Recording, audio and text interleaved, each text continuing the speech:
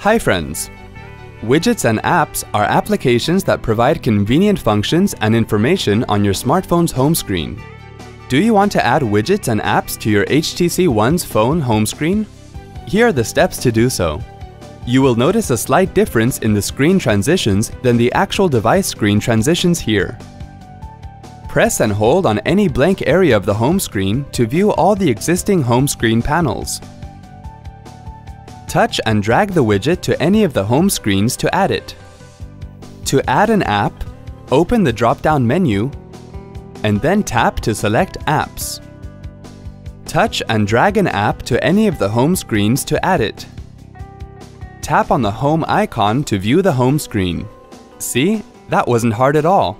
Thanks for watching.